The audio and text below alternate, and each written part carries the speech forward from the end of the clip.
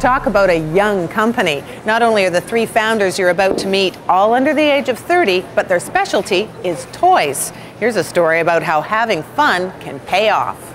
I just spoke to Bob right now, and I told him that he is going to be able to get 600 units of the container that just arrived. When it comes to entrepreneurial juggling, Anton Robbie's an old hand. The issue was whether to give them to Toys R Us or Sears, and I think we should give them to Toys R Us. Okay. Give a little bit more to Toys R Us, but leave us a buffer because someone's going to call. It's November 1998. Marty, Sarah needs you. His Toronto company, Spin Master Toys, has a mega Christmas sales hit. Sarah, you're the allocation queen. Too many retailers are pleading for too little product. Thanks, Anton. Yeah. Who wouldn't want this problem? Marty, this is ridiculous. We've done this 10 times over the last 2 weeks. Right. You may remember a younger Anton. We're totally on schedule right now. Okay, everything is very well organized now. So He first caught Venture's attention back in 1993. This is a dream come true, and I feel that I'm climbing a mountain right now, and I'm about to hit the top. I'm just about to hit the top, and I don't want anything to knock me down. He was 23, fresh out of business school, and yes, he really talked like that. It's like a game of chess.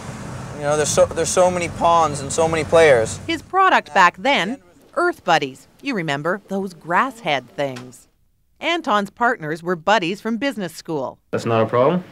Joe, you guys are the masters of sawdust. Renan Harari ran purchasing. So basically what I'd be looking from you guys is, quite a substantial price reduction. Ben Verity ran the downtown Toronto factory. It was an outstanding day. Congratulations, Jocelyn, that's great. They were green, rough and wrestling with cash flow. They took a chance, manufacturing huge quantities. And the gamble paid off. The partners walked away with $500,000 profit.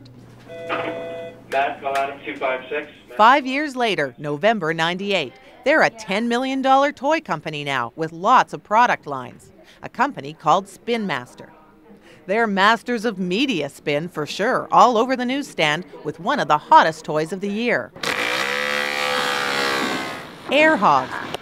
Hey, right on, Kathy. They didn't invent it, but they do own the rights. It's the world's first mass-produced air pressure-powered plane.